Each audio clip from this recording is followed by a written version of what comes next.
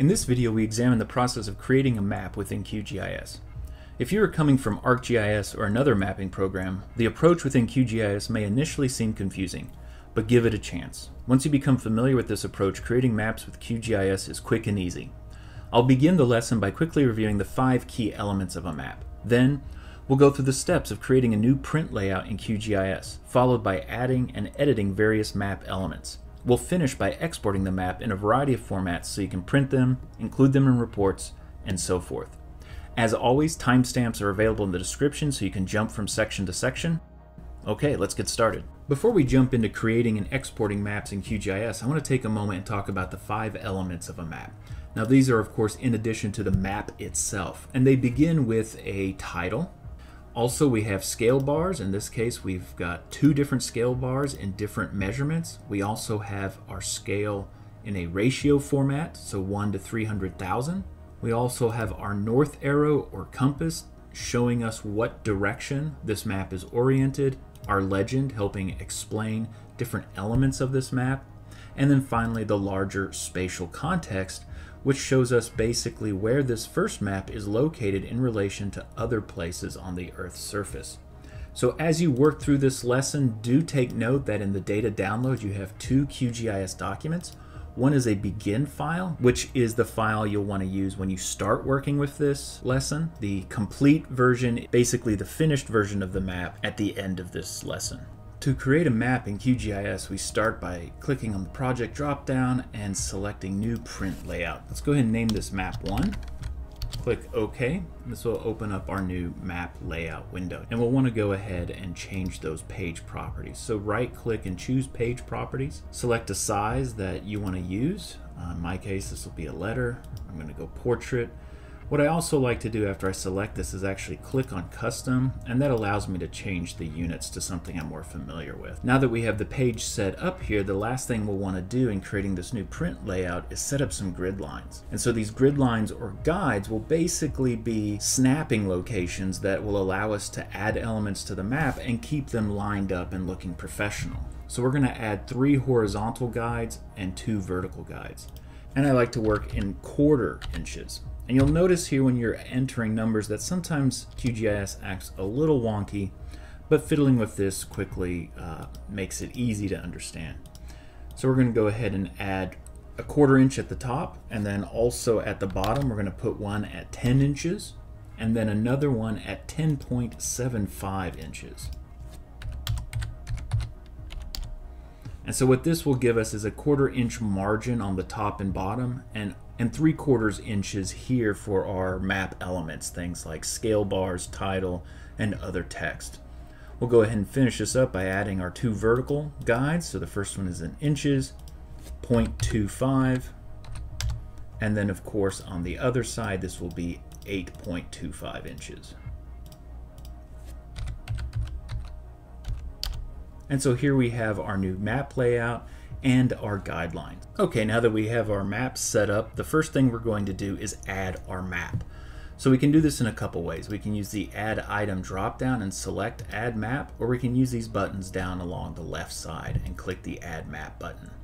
Because we have guides, we can snap to this and drag out our map, and then when we release this, we have our map added. As you can see, I didn't quite make it to those guidelines, so I can reposition these and let them snap again. Now we want to go ahead and adjust the item properties for this map. I'd like the scale to be something a little bit more even. In this case, 300,000 works out pretty well. Go ahead and reposition this map by selecting the Move Item context. Also go ahead and turn on a frame so that this map has a frame. We want to add some shapes at the bottom here for our other elements. So we go to Add Item, Add Shape, and choose Add Rectangle. And I'm going to actually drag out 2 of these and let it auto lock in the center. Again, it didn't quite make it to the bottom there. Add Item, Add Shape, Add Rectangle, do the same thing again. And this basically will give me 2 areas to add scale bars and other elements. So let's go ahead and add those scale bars. I'll just scroll in here real quick to go ahead and zoom in. Add Item, Add Scale Bar. And so then I'll just click and drag out a scale bar. Now of course I'd like it to fit in the top half but that's okay. We're going to change a bunch of the item settings for the scale bar, and we're going to go ahead and get this positioned correctly. So the first thing we want to change here is the style, and we want to choose, in this case, line ticks up. And you can see this changes the style of the scale bar. We'll go ahead and leave scale bar units at kilometers. We'll leave 1 unit. Everything here in the units is good. So let's go down to segments. Let's go ahead and keep it at fixed width. That means between each tick is 5 of our units. In this case, that's kilometers. But we can click this up. In this case, to 5 of those. This will fit in this area. The next thing we want to do is change the label margin, and we want to drop that down to something like 1 millimeter so that those ticks move right up against the numbers denoting distances. We'll leave the other settings here and move down to fonts. And of course you can change a lot of these. I'm just going to change the font real quick.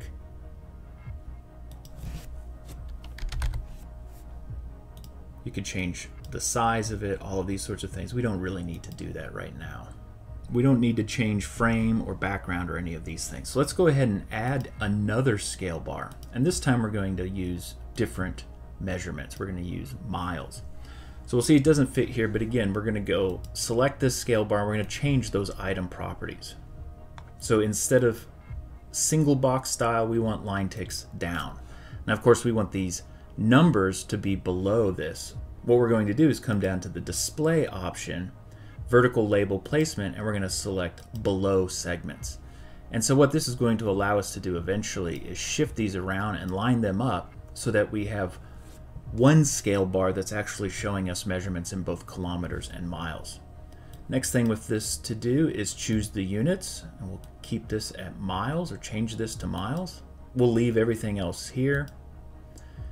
Segments, let's do a fixed width of 4. And let's do 4. So we can actually fit 16 miles to the 25 kilometers here.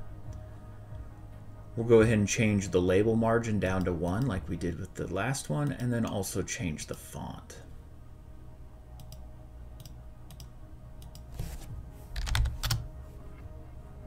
And so now what we're going to do is we're going to zoom in and we're going to position these a little bit so that they line up that little bit better. So that looks pretty good. These fonts don't quite look right to me, so I'm going to check these real quick.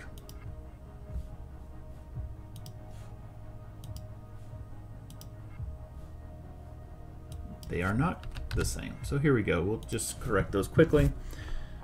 That'll shift our labels around a bit, which means our scale bars will look a little wonky. I want to make sure and just sort of look at both ends here and line these up. And this is a little bit of back and forth, but then use the shift key and click. And then we have both of these selected and we can shift them around inside here until they look good. Next thing we want to do is add our text boxes. So click the add item drop down, add label. Drag this out so we have a box that we can use text in. See this here, and I'm just going to call this Alachua County Cemeteries. And I'm going to go ahead and center this, and of course we can change the font, we can change the size, all of these sorts of things. Go ahead and repeat that process to add another text box or label. And this is where we can enter all of that other sort of information. So a title here.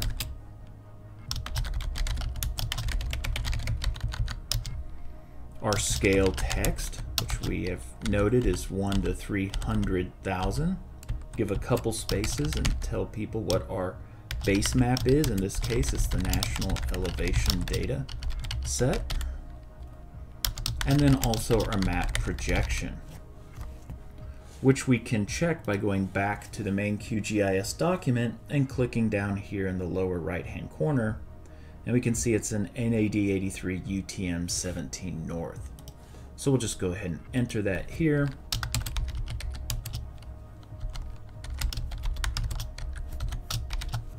I'll go ahead and center these, and now we've added those elements as well. Next we want to go ahead and add our legend. So add item, add legend. We'll go ahead and just drag out a box for this. Make sure we've selected the legend and come into the item properties, and we can enter a title. We'll just call it legend. And then unclick the auto update here and remove some of these additional map items that you don't want showing up here. Also, we have here, we can see our Alachua counties has an underscore still. So how do we change that? Well, we go back to the QGIS main document, right click on that layer, choose to rename it, and we can just delete and add a space there so that when we come back here, we can see that this will change here. Sometimes it won't change in the actual legend box itself, which can be a little annoying, but what we can do is just update all. We will have to re-delete some of these, but if you've forgotten to rename something correctly, this is a quick way to do that. Next, we're going to add our north arrow, and in QGIS this can be a little tricky, so you click the add item, you choose add picture, drag out a shape, and then click the drop down for search directories. This may take a moment to load, but this is a bunch of different image files that you can choose, including a whole variety of north arrows or compasses. So click on one and you can resize this as you want, and there's your north arrow or compass added. Finally, the last part to add is the inset map to denote a larger spatial context. So what we're going to do before we get to that point is we're going to lock the layers on the first map. That means if we change or add a base map for this inset map that we're about to add, it won't affect the appearance of this first map. So go ahead and add a map. Click and drag that out. You see it looks like the first map, but we're going to update that. So the first thing you want to do here is click frame, go back to the main QGIS document, turn off all of these layers, and let's go ahead and add a base map. I'm just going to throw on a Google roads layer map here and use that as my base map. So if we go back to the layout manager, we can see this has automatically been added to this. Now we can do some other interesting things with this map. If we select it, we can come to the item properties here. We're not too worried about the scale, but I'm going to go out to something like 4 million. There we go. But of course we can't really see necessarily where this is at, so the way we're going to do that, we'll click lock our layers so nothing gets changed, come down here to overview, and we'll add an overview. The map frame should be map 1, and we can see in this case a pink rectangle representing this map. Now we can of course change this like we would any symbol in QGIS, and so I want this to be a solid black. I'll have it at 0.5, and I want the stroke style to be a solid line. And now we can see the main map, its extent is being referenced in map 2. Go ahead and click save, and you've now finished adding all of the 5 map elements to your map. Of course, the final thing to do with your map is to export it. So we'll go to layout, export as image. And you can name it anything you want. I'll go with map 1 here. You can choose a whole variety of formats. I usually stick with PNG, but you can use JPEG or TIFF or what have you. Click save. Do you want to replace it? Yes. And I'll stick with the 300 DPI for now. Click save. It'll work for a moment, and then you'll get a message up here telling you it has successfully exported. So if we pull up that map, we're going to see maybe something strange with that little inset map. And sure enough, here we have what looks like a really weird, overly detailed Google map. And so sometimes if you use a Google map as your base map in the inset map, what it does is, depending on the DPI, it may zoom in the exported version. The way to change this is to go ahead and lower the DPI. And so sure enough, when we look at this, we do have a lower DPI on the map overall, but we have correct spacing up here. So this is not perfect.